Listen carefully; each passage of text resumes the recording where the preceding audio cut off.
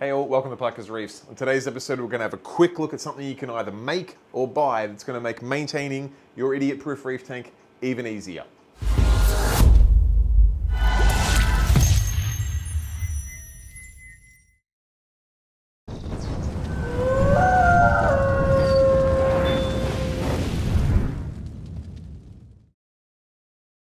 Alright, so I've been running the Idiot Proof Reef Tank for a number of months now, and one thing that's starting to give me the willies a little bit, and it's strange because I quite like them on my other tanks, is the filter sock in this back section here. Accessing that filter sock seems, because it's not really a sump, it's kind of more a rear chamber. When I pull that out, it kind of disrupts things. I get a lot of particles flowing through the tank, and the Waterbox, they're a strange fitment of the sock, so you kind of have to have the Waterbox specific sock. It just doesn't give me a lot of options. Plus, now that I've got the skimmer in the back section, the return pump and ATO in here, our little bio balls in this section, if I want to run any other media, and I'm not necessarily saying I do just yet, but if the option comes up or there's something else I want to add in the future, I need some more space to put some things in. So I had a bit of a look online and I came across a company that I've used for some accessories, my Red Sea Max over in America, called InTank, and they make this really cool little chamber that replaces the filter sock, and you can put some filter wool on there and you can put other various medias under in the other chambers of that, which I thought was really, really cool. Now, following on from the theme with this tank like we did with the lid, where the gold class standard for the lid is probably the top lids lid made in America, but I wanted to keep everything as local as possible as I could with this tank. So I had a look to see what I could do about getting a chamber or a media holder built locally. So I reached out to my buddy Jason, who does some acrylic manufacturing amongst other plastics, and said, Jason, I want to build something like the InTank media chamber, but I want to build it locally. You reckon this is something you could do? Before you know it, the man's ringing my doorbell and he's got a solution for me. Let's get it on camera now.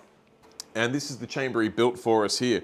Really nifty little unit. Well, I'm going to take the filter sock section out and this will slide down in there. It'll allow me to put filter wool up here or down there or anywhere we want, as well as being able, if I put filter wool up here, it'll allow me to put other media in there and then other media in there if we need to.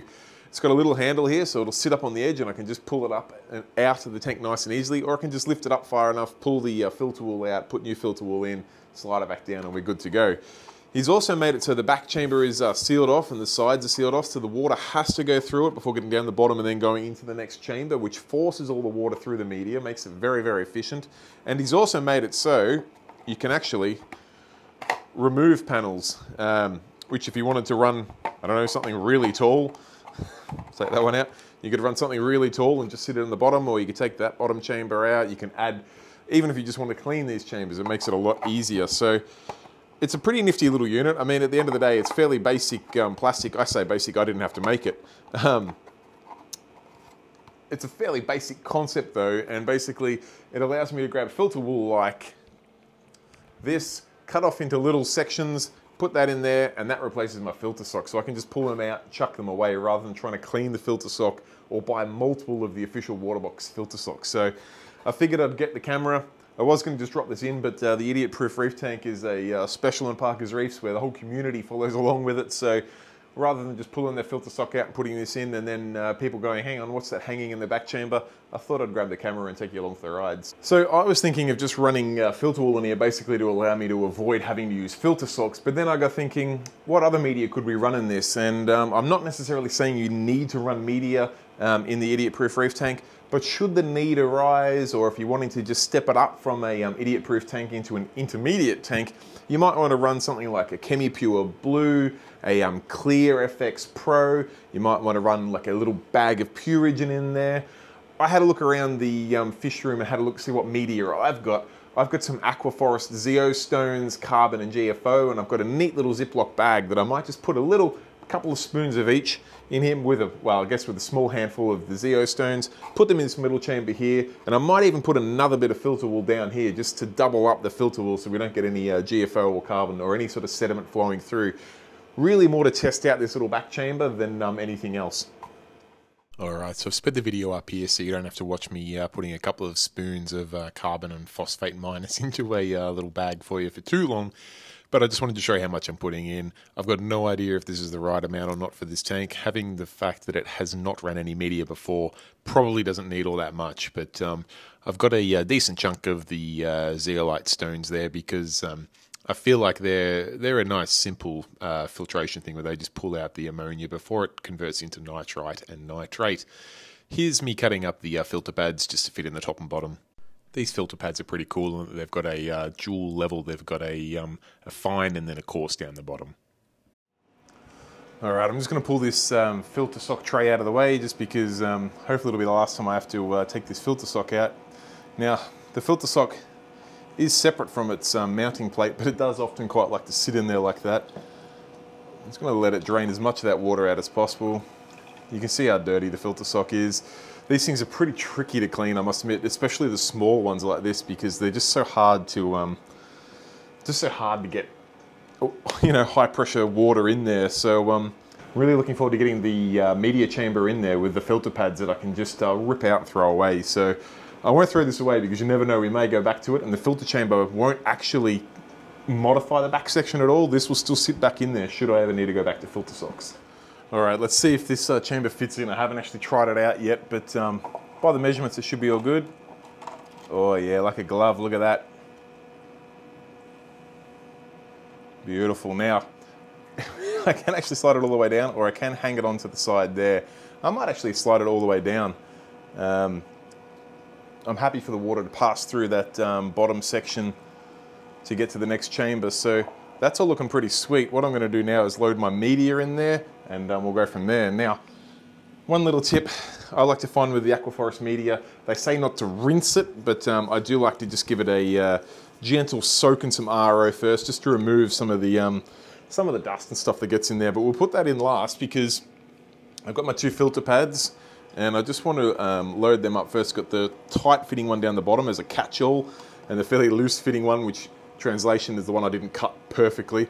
Up the top, we'll put our bag of media in there. So I just want to do without spilling too much, making too much of a mess. Hopefully I didn't go too heavy-handed with the media, but I think we'll be right. Should fit in there okay. I might have gone a little heavy-handed with the media, but it will fit. What a beauty. All right, I'll get that out of the way so you can see. And I will slide that down in there. Oh yeah, what a ripper.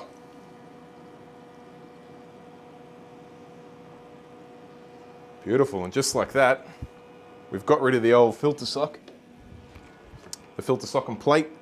Now we've got a two-level, it's got a fine and then a coarse, sorry, around the wrong way, a coarse and then a fine filter pad.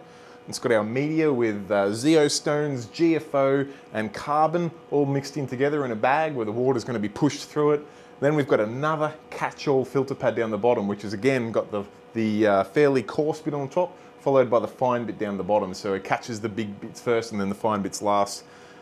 Slides right in, and when it's time to change that out, which realistically on this tank it's going to last a fair while, but I'll make it part of the 4 weekly maintenance to swap that out if I decide to go that way. We may switch to different media, something like the Clear FX Pro, Purigen pads, or even Chemi-Pure Blue could be a good option. And then all I have to do is reach down in here and slide the tray out and get my hands on it, there it is, and change anything we need. It's all in there. That's really cool. All right guys, there you have it. It's a minor little upgrade that we've done in the Idiot Proof Reef Tank, but I feel like it gives us some options with some medias and some mechanical filtration that we didn't have before. I'm absolutely not saying you need to do that to keep basic corals, and then realistically we don't even need to do it to keep these corals, but you know, isolation life. I was clicking about on the internet and I saw those beautiful chambers made by InTank, and if I was in America I would absolutely recommend you purchase through InTank. They're very, very reasonable in pricing. It's really just the shipping to Australia that becomes a bit of an issue. If you're not in America, I mean, InTank will ship to you. That's not an issue at all. I'm not saying abandon InTank. I love their products. I love the quality.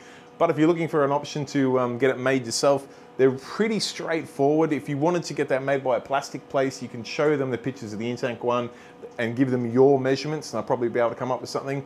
Alternatively, you can always rip out some egg crate, and I was looking at making one of these out of egg crate myself when I saw Jason on my Facebook feed, and I'm like, Jason, can you make me something a bit prettier than Egg Crate? And I think we can all agree that he's absolutely done that.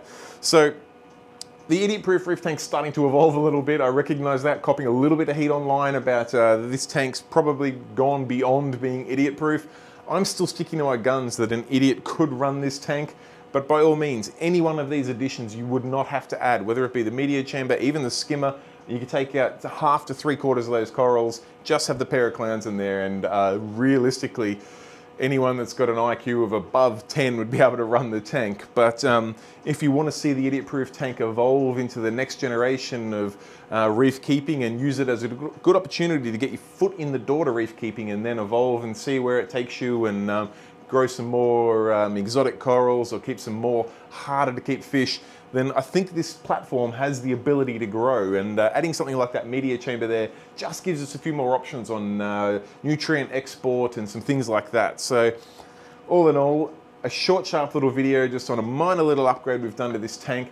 I'm looking forward to seeing how it goes over the next month or so with that extra little bit of media in there. The parameters in the tank have been fine, but I'm hoping that'll just help keep them fine. It will take a little bit of the pressure off the manual water change each week, which ultimately is a good thing for our idiot-proof tank. If it means you do one thing every 4 weeks, which takes pressure off the one thing you have to do each week, I think that's a win. If you've got other ideas or suggestions or thoughts on that, feel free to pop them in the comment section down below. If you've enjoyed the video, give it a thumbs up. And as always, guys, if you're yet to do, please consider subscribing. Costs you nothing, takes 2 seconds of your time. Just hit the subscribe button down below and you'll really help me out. I'd appreciate it. Till next time, guys, though, stay safe and keep reefing. Cheers. Bye.